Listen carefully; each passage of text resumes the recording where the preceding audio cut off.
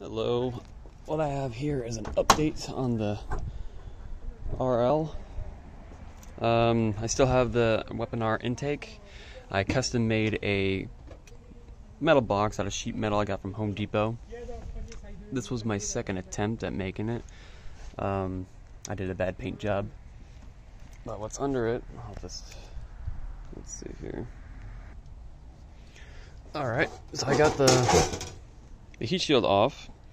This is a custom made, it's a horrible design for now. I'm going to make it again with the proper fittings. I ran out of sheet metal there, so I had to tack on another piece on there.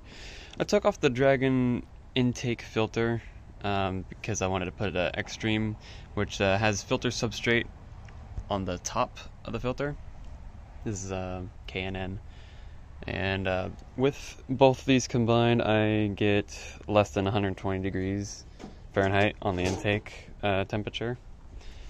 The next plan to do is to cut out a rectangle window, put some acrylic there, and then glow it up from the inside with RGB lights, similar to what I have here. I don't know if I'm going to use the same brand or maybe use the ones that are up there, just route the cables into here. But yeah, that's what I got.